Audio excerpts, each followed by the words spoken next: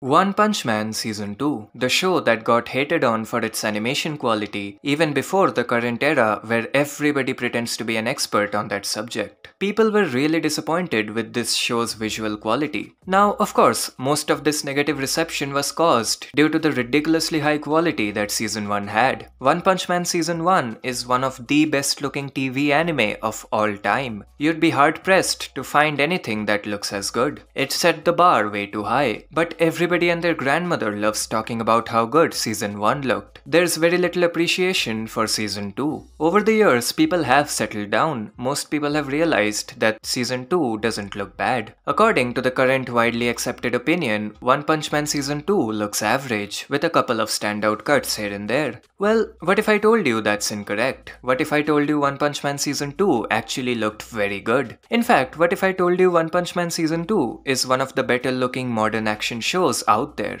Well, I just did. One Punch Man Season 2 looked very good. Of course, it's nowhere near Season 1 in terms of visual quality, but then again, very few things are. Let's talk about this season. Make sure to subscribe. Do it. Do it now. Come on, I'm waiting. Now yes, this season wasn't perfect. In fact, let's start with the negatives. The way this show, or more specifically the compositing department, handled the metal textures is questionable. Genos's arms being the primary victim of this approach. I'm sure most of you are aware of this already, but I'll reiterate because why not? The arms are not 3D. They are hand-drawn with a lot of compositing effects piled on top of them. This is the look they went for and it's not good in my opinion. Anything metallic looks bad. The texture is way too overpowering and busy, it's unappealing. The show also had a fair bit of motion blur abuse. Another flaw is the ghosting, although the animation team has nothing to do with that. Ghosting is that echo effect that animation occasionally has.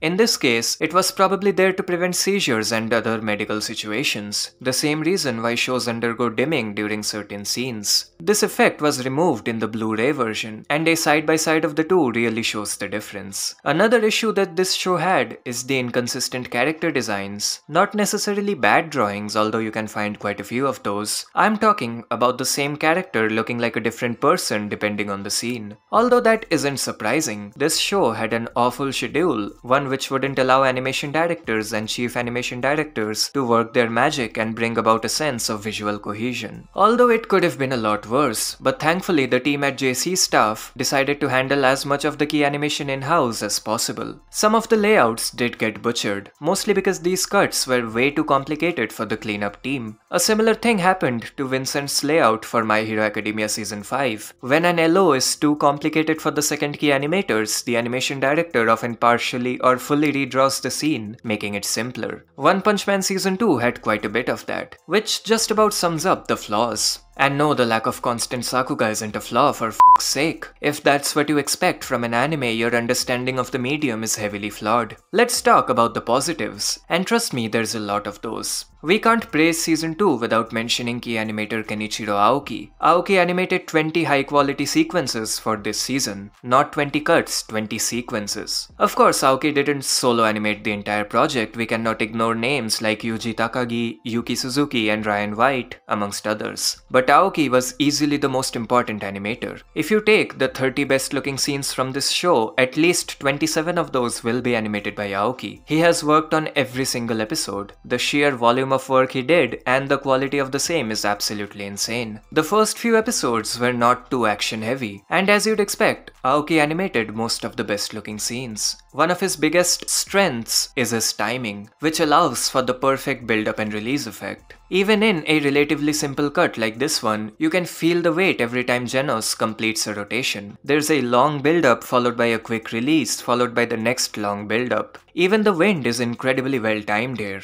Of course, timing isn't the only thing Aoki is good at. His effects look really good and his way of drawing and integrating smears is incredible. His sequence in episode 2 had this really impressive slow motion shot with phenomenal timing. The episode also had this neat little cut featuring Garo, and this split-second cut of an explosion which looks really good. Also, while I do dislike the metal textures, this scene with the orange-red glow on the same does look amazing. Again, these episodes do have some limited moments. It's not too jarring because it adds to the goofy nature of it all, although the bird scene did lack any real impact. The third episode features one of the best looking non-Aoki cuts in the entire show. Animated by Yuji Takagi, it starts off with some really strong drawings and incredible shading, followed by this heavily smeared punch which looks amazing. Also love the multicolored impact frames. The scene also has some solid background animation and some really well animated effects and debris. Aoki's sequence starts off with this incredible set of slow motion cuts with top tier perspective work on the fist. There's more of that incredible build up and release effect. Aoki holds on to the pre-punch pose for several frames before the impact. There's a short but amazing cut of background animation followed by another amazing example of this build up and release effect. The rest of the episode had some alright looking action. The fourth episode contains one of my all-time favorite uses of CGI. The 3D model for the centipede thing looks really good. It has a large amount of line work and it is heavily smeared, which allows it to blend in. Besides the solid Kenichiro Aoki sequence, a short Yuji Takagi cut, and some decent effects, this episode is quite limited. But the amazing 3D helps make up for the lack of all-around movement. Episode 5 disappointed a lot of people and, to be honest, I get it. The entire fight between Garo and Metal Bat was extremely limited. Even Aoki's work was only 4 seconds long and not too terribly impressive. The fight was disappointing. Episode 6 was supposed to be a limited episode, but as always, Kenichiro Aoki decided to go all out. Although yes, the fight between Genos and the roach guy is kneecapped by the compositing. The metal textures look bad. The most impressive thing about this fight is the smear work and the timing. The smears on Genos' arms and the trail effect on the fire looks absolutely incredible. Episode 7 featured some decent Yuki Suzuki cuts, but again, Kenichiro Aoki snapped. The timing is a bit wonky throughout the sequence, but the actual animation is really good. Saitama's face goes from well drawn to this goofy look with thick outlines. The rest of the fight is very limited, but it's well disguised and it adds to the comedic nature in my opinion. Episode 8 is very interesting because it featured a lot of freelancers. Names like Daniel Barron, Yen BM, Ryan White, Rio and more. And it's the perfect example of poor schedules ruining everything. This scene was animated by Chris or Yen BM, and this is what he is capable of animating. This scene was animated by Rio, and this is what he or she is capable of animating. This scene was animated by Daniel Barron, and this is what he is capable of animating. You get my point. A lot of the key animation was outsourced to Studio LAN, which is why so many new names showed up. The action in this episode was ambitious, but it had a lot of rough edges. Incorrect timing, choppy movement, poor cleanup and second key animation. This episode had all of the classic problems that come with a bad schedule. But still, this episode did look solid. Highlights include this amazing bit of character acting animated by Julian Bentley, Yen's sequence although his layout did get butchered. Also loved seeing those newer webgen techniques such as this cut with lots of Kutsuna lightning. Of course, Kenichiro Aoki was on fire. The heavy amount of detail and line work on the characters is really impressive. Episode 9 was extremely limited, but as always, there's that one Kenichiro Aoki sequence. It featured some amazing, energetic movement with top-notch smears. Episode 10 contains my favorite sequence from this season. Animated by Kenichiro Aoki to absolutely no one's surprise, the thick outlines, the amazing shading, the snappy and impactful timing, the top tier background animation, the effects, the smears, this sequence had it all. You can take this scene in its entirety and insert it into any episode from season 1 and nobody would notice. It's that good. The episode also contains a decent sequence animated by Yuki Suzuki and another well-timed cut animated by Aoki. Also, the rotation shot is impressive because of how detailed Garo's design is. Episode 11 contains some amazing action animation, most of which is animated by Aoki, but he's not the only one. Ryan White and Zucchini Juice handled this sequence, although some amount of layout butchering happened here. This fight is really well storyboarded. Every piece of action flows into the next one quite well. It doesn't feel like two characters are fighting and the rest are standing around doing nothing. A huge chunk of the Garo-Genos fight was animated by Aoki, including Garo being blown away and Genos blasting himself up. This brings us to the final episode. Garo getting beaten up is mostly animated by Yuji Takagi and Kenichiro Aoki. Aoki's sequence in particular feels visceral. Each hit has so much weight. Also, his debris animation looks insanely good. Even something as simple as the bird grabbing onto Garo feels heavy. Also, love this cut, reminds me of season 1. The 3D model for the centipede looks decent. There's this solid sequence animated by the freelance gang. Of course, Aoki isn't done yet. He animated this amazing sequence where he actually drew part of of the monster. Also love this tracking shot. As the final fight comes to a close, the whole vibe changes. For a few seconds, we are transported back to season 1. That's because this scene was animated by Yoshimichi Kameda, one of the main animators from season 1. The 3-tone shading on Saitama's face, the heavily detailed arm, the incredible fabric animation and that classic Kanada style explosion. It looked amazing. One Punch Man Season 2 looked good. If you expected it to look as good as season 1, you expected too much. Season 1 featured nearly every major name in the industry. Yutaka Nakamura, Arifumi Imai, Yoshimichi Kameda, Norifumi Kugai, Keiichiro Watanabe, Toshiyuki Sato, Kai Ikarashi and many, many more. It's not a fair comparison. Despite the obvious flaws, season 2 managed to pull through. Nearly every episode had a few impressive cuts. The highlights from the season were phenomenal and the overall consistency was,